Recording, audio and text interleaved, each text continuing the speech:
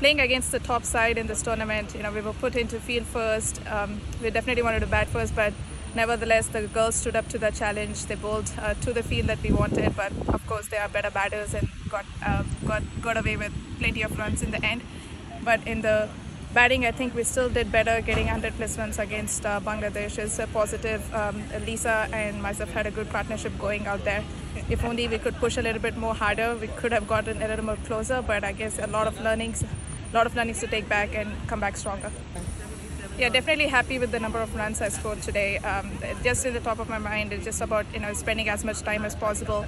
After losing Disha, that I had in my mind that one of us had to stay till the 20 overs. That's something that we had discussed in the changing room, that either Disha or me had to stay till the end. It worked out today. Well, it definitely feels good to get runs against a full member team, but definitely got to come back stronger. We start from zero when I come back to the next game, so look forward to scoring more runs in this tournament.